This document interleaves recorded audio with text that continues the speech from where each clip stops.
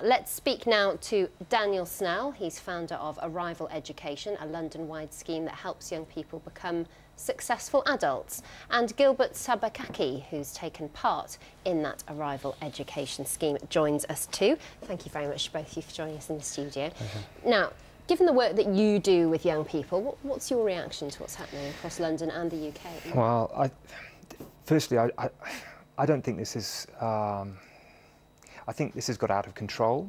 I don't think people are thinking. I think they're doing it for reasons they don't even fully understand. I think they're swept along in a crowd frenzy. It certainly isn't political. It's looting, it's theft, it's mindless behaviour. And I think a lot of these young men and women are going to regret this when the dust settles. And what I would say is, tonight, I think the police are going to get heavy-handed. They're going to be firm in a way that they haven't seen so far. And all I would say is I beg those young people that I work with, and I beg the other young men and women in these cities, please, please get off the streets tonight, please. And if your mothers are listening to this, don't let your children on the streets tonight, because it's going to get serious now. So please come off the streets. How do you reach out to the young people that you work with? What do you think is a successful way of getting through to some of these disenfranchised youth? Well, it's a complex question, and we haven't got time to go through all the answers, but I would say that there is the number one issue in these communities is confidence and belief. There's none. There are very little opportunities, but even if there were opportunities, they wouldn't know how to deal with them anyways.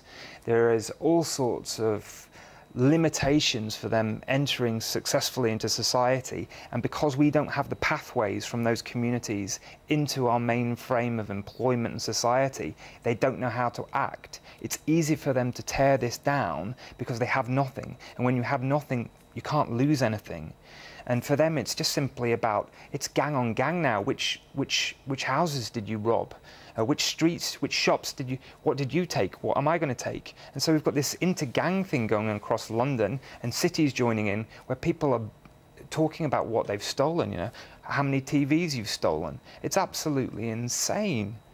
Gilbert, tell us about your experience with this group. You're 17 years old, you're from Hackney, and how has this particular youth group helped you change your life?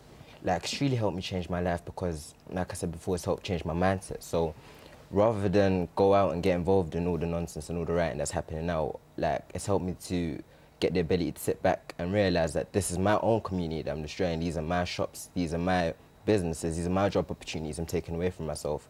And I really think being in the programme has helped me develop this mindset, and it's helped me grow and to get to the level of maturity where I understand that getting involved in all of this is just negative on myself, and I'm affecting myself negatively as well. Now, clearly you're a smart cookie. Do you think this could work for everybody, if every young person was given the opportunity to get into programmes like this if they wished to? Yeah, definitely, definitely. The more the better. Like, the more people that you try to reach to, the more that you'll get. Different people obviously will take different times to get the mindset, but eventually, if this is spread to as many people as possible, they will change. So what do you make of what's going on? I mean, you've seen the pictures.